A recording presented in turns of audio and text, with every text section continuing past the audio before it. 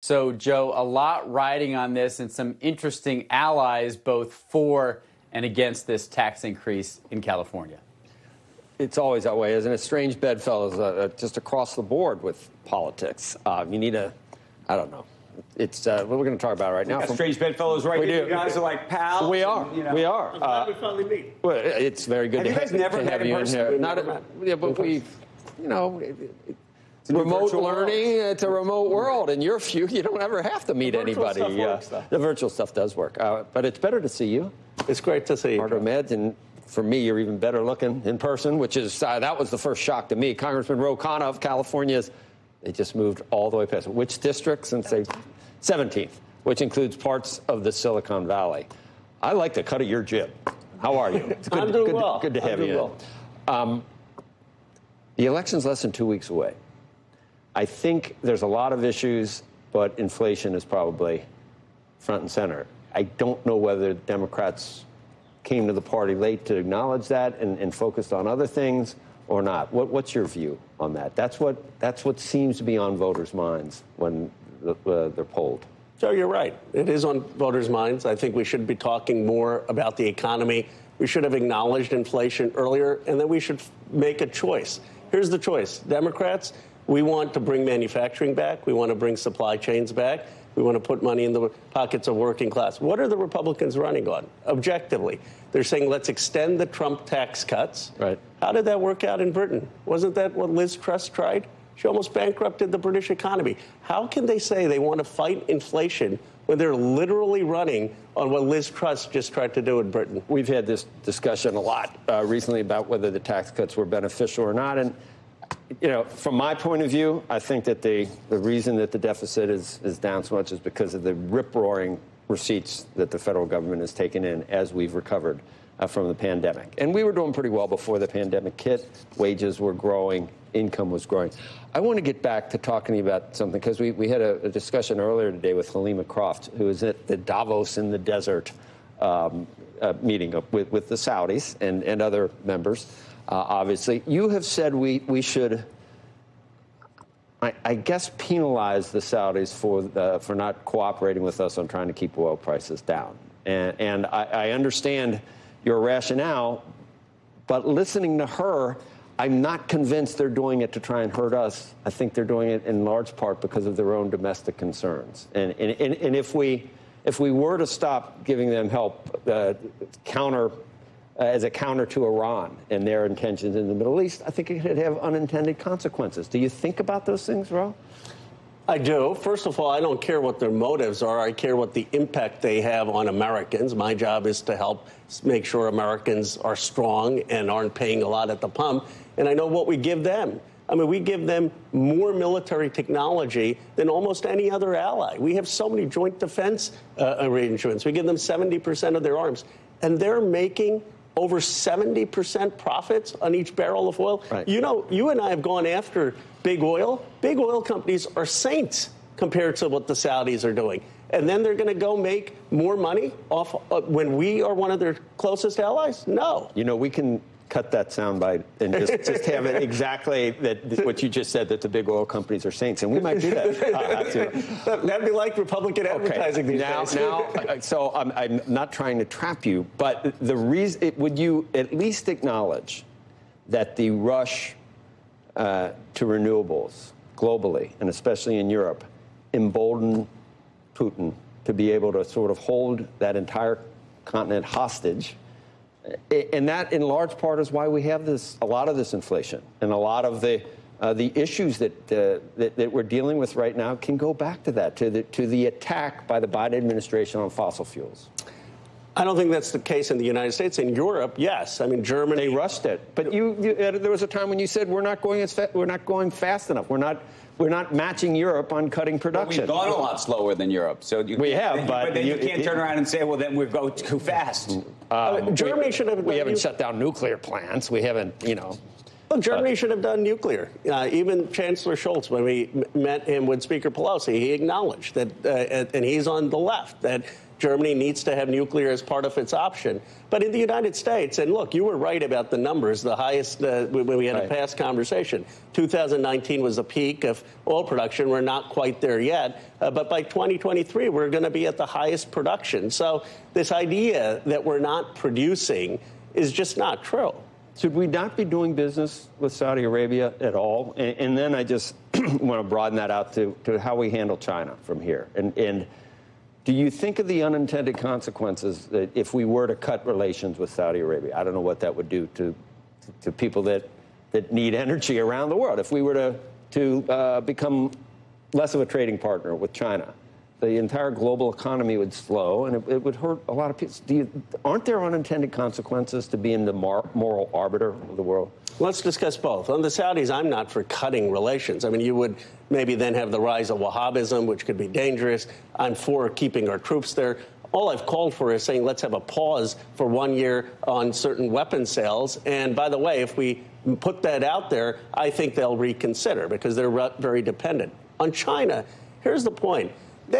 We've hollowed out our middle class. Lost 5 million jobs to China. We've got a $330 billion trade deficit. It's totally unbalanced. I'm for rebalancing the production. They're overproducing, and they don't have a consumer class that has any purchasing power, and we've hollowed out a lot of our jobs. So let's rebalance the trade, and that I think is reasonable. But you think it's the government's job to rebalance? Yes, because, first of all, China hasn't played by the rules. They've got state... You didn't like the tariffs, did you? I thought some of the strategic tariffs were fine. I thought Robert Lighthizer, under Trump, actually did some things that I agreed with. That he said that we can't just have all our industry and production leave. Here's what my view is. You know the last time, Joe, we've had a trade surplus in America? 1975. Right. We've lost our steel. We've lost aluminum. By the way, we used to make 37% of aluminum. It's all in China, and they're making it with dirty coal. I'd much rather we make it here. But you want to raise corporate taxes? Well, I want corporate taxes to be higher than where President Trump cut them to. But how does that help us bring corporations back here? Because those corporations weren't building the new factories in the United States. The CHIPS Act, what we did, bipartisan, that's putting Intel in Ohio. They're creating 2 new factories, $20 billion. Let's unite in this country to bring new manufacturing back, which we can do with productivity advantages, with technology, and start reducing and rebalancing trade deficits. That's something. How do you do that? How do you balance the trade deficit? What rules would you put in place? Because you can't continue to spend like we did on the CHIPS Act for every sector. Well, I would have strategic government purchasing and government financing in key industries. I would have strategic tariffs, and I would use things like we did with the Plaza Accords with Japan and Germany, where we rebalance the currency, because as long as we have as high a currency, the exports are higher. But the reason we have the high currency is because the Federal Reserve is raising interest rates, and we're doing that to try and kill inflation. So how do you put this all together? Well, it's hard right now. Obviously, right now with the interest rates going up, it's going to be hard. But that's a momentary phenomenon. I mean, we're not going to have high interest rates for the next year. So once those interest rates, or eventually those interest rates will go down. But the biggest thing is, look, FDR, in my view, had the right policies, which was building industry with the private sector. China doesn't do that. They just have state-owned companies, state banks. I'm all for the private sector, but then in key industries around the countries, let's have the government help with financing and investment. What do you do about the coastal blue states that have very high taxes? Yeah. And you're starting to see it. New York's struggling. California's struggling. You're seeing businesses move out. We're talking about higher corporate taxes as one issue. Then there's the taxes on individuals. The SALT tax issue may or may not go away in a couple of years. How does this all play out, and what do you think has to happen in those blue states? Andrew, I keep hearing the narrative of people moving out. You know, California just surpassed Germany as the 4th largest economy in the world. So obviously something we're doing is working. When you come to my district, now it's gone down maybe a little bit, but we had almost $10 trillion of market cap. Okay, good. And people are paying tax. So I think we need the SALT reforms, but by and large, I think it's fine to tax people in my district so that we can create jobs in other parts of the country and give people a One job. thing I haven't heard from you, and we're going to blow through the top, but we're not going to go to break because you're here. Honest to God. Yeah, right. I just got the word. That's how important you are. The profit margins in the oil and gas industry that you want to do the windfall on pale in comparison to the margins of all your constituent companies.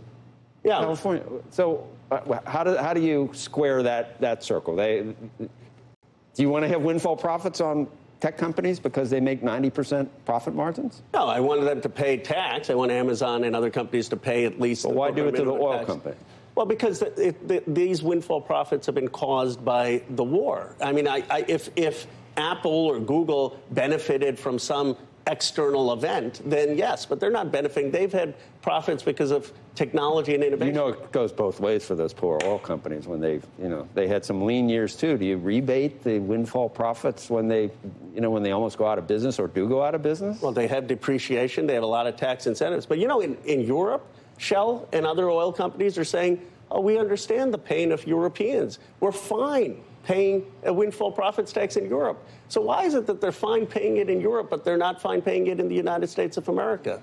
You don't really think it's ever going to, it's a bad idea, don't you think, Ro? Seriously? I mean, to decide how much, for the government to decide what is a fair profit for a company, we just don't do that here. Well, but I think when people are making record profits and folks are paying, in my district, $6 at the pump, in other places, $3.80, $4.50, then having a tax and giving a rebate makes sense. I wouldn't do it permanently. Does it make sense for a technology company to have a 90% gross margin? I mean, they're making a lot of money too because they don't have the same sort of capital structure that a lot of these other companies have. Right, but should you go after the profit margins? Well, I'm for a higher tax on billionaires and multimillionaires. I'm for a higher tax on corporations, but I'm not for taxing just windfalls perpetually because it's not by some external event. If they were making money on a hurricane or a war, I think that's different. But we don't. At the same time, we don't give oil companies money back when oil goes negative. Oil companies have, one of the things I've been pushing to repeal is all the fossil fuel subsidies. I mean, they get accelerated depreciation. They have tax credits for extraction that a lot of others don't. I have two questions real quick. One on wealth tax, because you talked about the wealth tax. I think about Evan Spiegel. Right. From Snap. Yeah, Snap, I know. Okay. Yeah. This was a company that was worth $100 billion just, a couple months ago and is now worth $13 billion. Right. Depending on how a wealth tax would have been constructed, he would have paid, I know everyone's going to get out their smallest violin for Evan Spiegel, but he would have paid enormous taxes, ostensibly, if there was some kind of wealth tax when the company was worth $100 billion, and then the company's lost, 80% of its value. Yeah, so 90% of its value. Let's do the math. Let's say there was a 2% wealth tax, $100 billion, he'd have paid $2 billion. Now it's $13 billion. So, okay, he would have been worth $9 billion instead of... well, that was the market cap, so his numbers are going to be lower, but yeah. But, yeah, okay, I'm fine in that case of someone being worth $9 billion instead of $11 billion or $11 billion. Do you give a credit, though, if they lose all their wealth? What do we do with We can have some credit, but here's the basic thing. When you go to my district, and I welcome, we should do one of these Squawk Boxes from Silicon Valley. We'll do it. Squawk in the Valley. Oh, my God. Squawk in the Valley. Are we going to, Moderna and Pfizer, ripe for windfall profits. They benefit from this horrible, pandemic that came in.